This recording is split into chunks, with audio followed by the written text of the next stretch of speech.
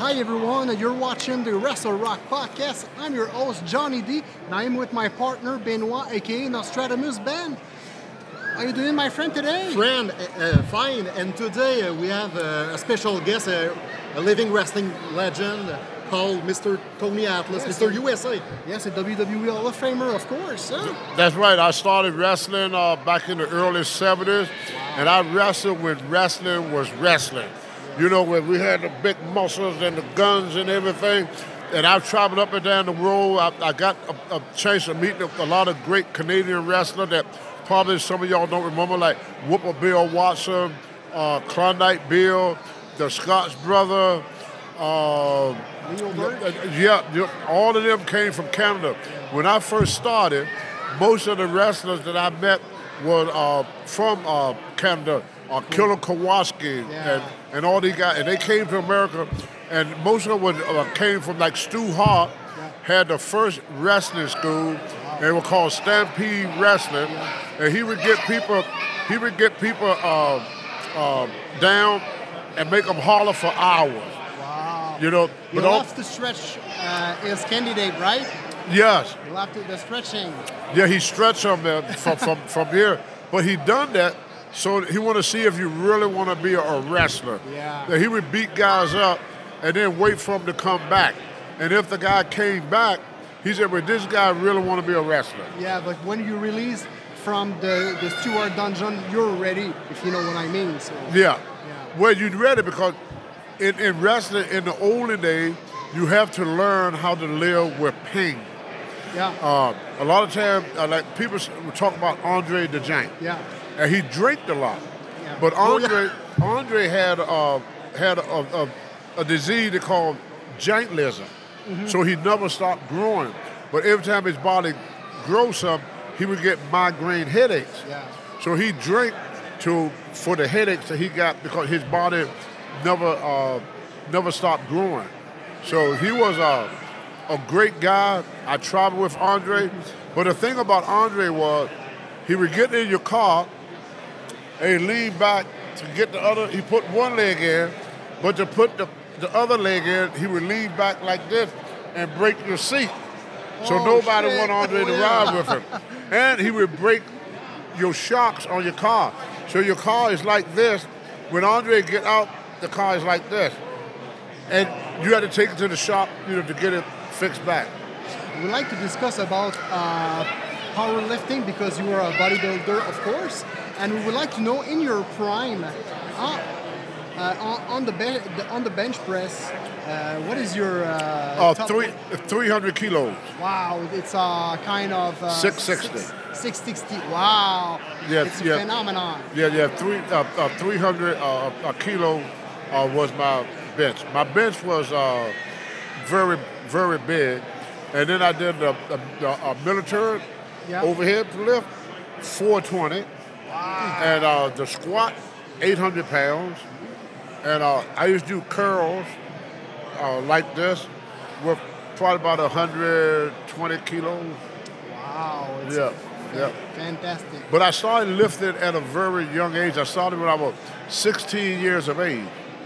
And working out, it would got me, lifting weights, it would got me noticed for the wrestling. Because they would see me walking down the street and a promoter see me, Sandy Scott from Canada, and he said, we like to make you wrestler. So then that's how I got started. And you preserve your body, so you're always in the gym, my friend. Yeah, well, I work. Always in shape. Yeah. Yeah, I work at the YMCA, and I'm a personal trainer. Nice. So if I teach you to lift the weights, I have to do it too. Yeah. I can't tell you to do something, and I won't do it myself. So if you're going to tell people to work out and to be in shape, you have to do it yourself. You got to lead by example. Yeah. I can't tell you not to drink beer if I drink beer.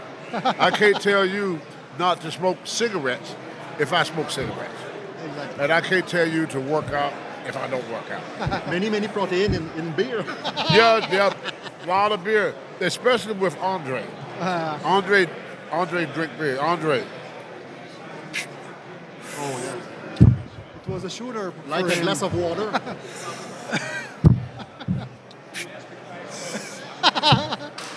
Just like that. His record is 105, if I remember. Yeah, I sat with Andre, and he drank 50 beers. But he take one swallow, it's all gone. Just like this. Finish. Do you want to discuss about this? No. Just I have a question just before. Mr. Atlas, can you tell us your friendship with the late Bruiser Brody? Well, Bruiser Brody was outside the ring. On the outside of the ring, he was one of the best people you ever want to meet. Just very polite, very quiet, very humble outside the ring. But as soon as he goes into the ring, he changed to a different person. His gimmick was very crazy. Yeah, they were very crazy. But that's what the people like. And once he found out what the people like, he gave the people what they want. Kind of like Abdullah the Butcher, same thing. Outside the ring, very quiet, very nice. Larry Shreve is very different than Abdullah the Butcher. And he's a Canadian too. Yeah. He's from Canada. Yeah, I spoke to him. My tag team partner, Rocky Johnson. Rocky Johnson is from Canada. Yeah, sure. Yeah, sure. He's Canadian. Yeah. So, but yeah, Brody was very nice, and he got murdered. Yeah. By Invader 1 in 1998. By Invader 1. And there was no fight, no nothing. See, what Brody told me, he gave them money, and they were supposed to give him a piece of the business. Mm-hmm. But they did not give him the piece of the business. So he said, if you're not going to give me a piece of the business, I want my money back. Okay. And they did not want to give him the money back because they had spent the money. Okay. So he wanted his money. Okay. So and Jose didn't like him because in New York in 1980, Brody beat him up in the ring. Oh, okay. That's probably the reason why. That's the reason. Okay. And then, Interesting. And then Brody wanted to take over the book, and that he was going to take Jose's job. He said, I'm going to be the booker. And Jose was the booker. So he beat up Jose, and now he's going to come and take Jose's job. That Jose stabbed him. Shit. Yeah. In the mid-80s, you have a different persona, a gimmick called Saba Simba. Why the gimmick disappeared during the end of 80s? Rumble 91. Yeah. Well, see, what happened was I was already too well known. So they was calling me Saba Simba, but to the fan, they would say Tony Atlas. Yeah. And I started the same night as The Undertaker. Okay. But nobody knew The Undertaker. Mm-hmm. That's why that gimmick worked. Okay. But too many people already knew me as Tony Atlas, and that's why it didn't work. It was a good gimmick. People liked it, but they knew who it was. Yeah, and I imagine during the transportation and when you're traveling, that's not easy to carry. No, you always had to ship. You had to ship that. Really? Because you had to ship it to where you got to go, because it wouldn't fit on the airplane. And with WWE, they fly everywhere. So this was too big to put on a plane. This was too big to put on a plane. So they used to travel with the ring truck. Really? Yeah, all the big stuff they would put on the ring truck, and they would get. And then sometimes they would put it on the train or something, because it was just too big to carry. Okay, and I imagine that sometimes the transportation was late, and finally we had just a little short. I had stuff that I traveled with just in case. Okay. So I had stuff to travel with, but the headdress and the shield was only for the TV.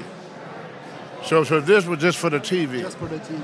Yeah, they had another thing that I used for the house show. Okay. Yeah. Another stuff. That was just for the TV. Nice. Yes. Earlier in the interview, you were talking about Rocky Johnson. What kind of partner was Rocky Johnson? Rocky. Tag team partner. Rocky went through a lot of racism because of his color. A lot of racism. And Rocky wanted to be treated the same as the white wrestlers. And he didn't like the fact that because he was black, that they would not treat him the same way. Like they would tell jokes, make jokes about Rocky. They told Rocky one time they want him to go into the ring in Tennessee, and they want him to act like a monkey. They want him to go around the ring and go, ooh, ooh, ooh, ooh, ooh, ooh, ooh, ooh, ooh. Rocky said, I'm not doing that. He said, if you don't do it, Rocky, we're going to fire you. They want him to be more cartoonish. And you see Rocky, he was very proud. So he didn't like them treating him different. That's why the first break he got, Vince McMahon gave him a break. But he wrestled longer than me. But I got a bigger push than Rocky because when they asked me to do stupid stuff, I did it. Rocky said, no, I'm not going to do that. See, they asked me to do Saba Simba, I did it. They asked Rocky to do that, Rocky said, I'm not going to do that. See, they have our Coco Beware as the Birdman. Rocky wouldn't do that. No, he's not going to do that. Sylvester Ritter, Junkyard Dog. Junkyard Dog, howling at the moon. Ooh. Rocky not going to do that. See, I'm totally agree with that. Yeah, he did not want to play them type of character. He was a very had a lot of pride. Yeah, he's very proud of him. Yeah, he was. I totally agree. Well, he worked out with. He trained with Muhammad Ali. He trained with George Foreman. No, not George Foreman. Larry Holmes. He trained with Larry Holmes. He worked out with So the bodybuilder. He did a lot. So he had a lot to be proud of, and he wanted them to look at him as a man, not as a monkey. And he couldn't handle the way they treated him. He told Vince McMahon that we lost the belt. He said, "You are not going to mistreat me the way you did S.D. Jones." Okay. And then he left. Okay. S.D. Jones, WrestleMania 1 against King Kong Bundy. But they beat S.D. all the time. S.D. number one. They always beat him. They want to do that with Rocky. Rocky said, no, I'm not going to do that. See, Rocky had a lot of pride. He was a good man. Very good man. But he was a proud man. Yeah, he was a proud man. Exactly. Yeah. You have been inducted in the WWE Hall of Fame in 2006. Yeah. Yes. So first of all, congratulations, Mr. Thank you. Atlas. But what was your reaction when you learned? I was shocked. I never thought they would do that. Okay. But there was a guy, he passed away, named Howard Finkerton. Yeah. And Howard took a talk to Vince about putting me in the Hall of Fame. Nice. Him he was a nice guy. Yeah, and so I owe that to Howard Finkerton. And then Mark Henry, the world's strongest man, he talked to Vince to bring me in to be his manager. Wow. So that's how I got a second go round. Yeah. Super. So for ending, as usual, my partner Benoit, aka Nostradamus I'm a prophet. Yes, it's all about the French prophet. So he tried to predict the future of our guests. Yes. So go ahead, my friend. Okay, Mr. Atlas. First of all, thank you so much for the interview. Very appreciate it. Thank you. I predict to you healthy. Yes. And you gonna entertain us for many years again. Yes. Yeah. Well, I like to work out, stay healthy, eat good food. Yeah. Little bit of drink, not much. It's all right. There's a little bit of drink, but not a lot of drink. We need to enjoy the life. It's important. Yes, I mean? because life, you only get one life. Yeah, exactly. So you want to enjoy it, but you don't want to enjoy. Exactly. So you want to keep it moderate. But I like go to the gym. I like to do the workout. I like to say hi to my good friend Bret the Hitman Hart. And Rick Montel, me and Rick Montel, and the best of friends. Ray Rougeau, maybe? Romain, I love Romain. Romain is a gentleman. Yeah, and there was two Romo. There was Jacques, and Rene. Armand. Yeah. Jacques Senior. Jacques Senior. And then Rene. And Jacques Raymond and the one with the dark hair. That's Johnny. Johnny was his uncle. Yeah. Yeah. Jacques Senior, the dad. The dad. Rene. Rene Dupré. No. Rene Goulet. Rouge. No, Goulet. not Rene Goulet. Okay. He was Raymond Rougeau. Rougeau, yeah. Very strong. Oh, really, really. And he's a I good tried- fighter. Yeah, I boxing tried- style. I tried to arm wrestle him. Yeah? I don't win. Are you He kidding? don't Wow. win, but I don't win either. Wow. Yeah, we arm wrestle in the dressing room. Wow. And that's our Jacques brother. Yeah. There's two. And I could not beat him arm wrestling. Wow, He was the impressive. only wrestler that I could not arm wrestle. We say hi to Raymond. Hello. Ramon, yeah. And then the guy, one of the guys, Rene Goulet, Yeah. he helped train me. Really? Yeah, in Mid-Atlantic, he was a wrestler at Sergeant Jacques Goulet. And he helped train me. Okay. Yes. Wow. Nice. Yeah. Super cool. So- So thank you for your time, Hey, my friend. This thank is you, super sir. appreciated. so Thank much, you Mr. very Atlas. much. And Yeah.